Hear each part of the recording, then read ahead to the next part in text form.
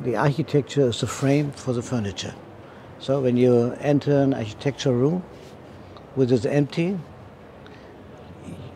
you don't know how big or how wide it is, because you need the objects inside of the room, and therefore the furniture it's like the actor in a theater in the architecture. You're asking about how we choose the furniture in our architecture. Yes, it's always different what we find and what the program is. But every time we think about in an architectural way, where the position is, what is the answer which the furniture has to do in this room, and so we are looking around and find first from proportion-wise, from colors, from fabrics, and there we choose what fits the best in this situation. And then we are going and look which brand can help us, and this is the way how we work. You're asking about the sustainability of the furniture, of the materials in our buildings in these times.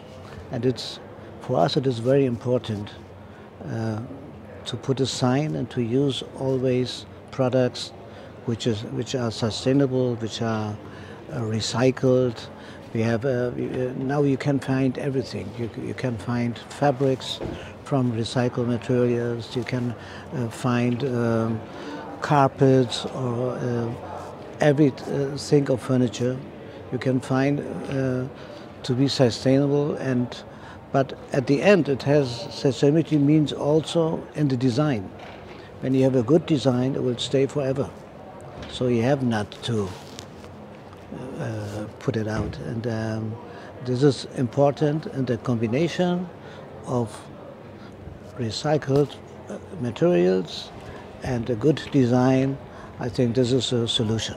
When we as an architect do product design, we have always maybe another approach to the tasks than maybe designers, because for us we are coming out of a deeper functional solution than others, because for us it is not a decoration. For us is form follows function, and we are thinking conceptual. And when you come out of the conceptual, you get a different solution as when you came only from a design-wise part. In which stage we are thinking about furniture, and when we're designing architecture, it's a good question. And normally we know about proportion rooms. We know how big a sleeping room must be, because we know when you want to put a 2-meter bed inside, you need so much space, and so these factors you have all in mind. We are thinking holistic. So in the same moment when we design, we have all the factors in our mind, and then we have never a problem afterwards to put furniture in our design because it's too small, too wide, too big. So this is something which is one of the basics in our thinking.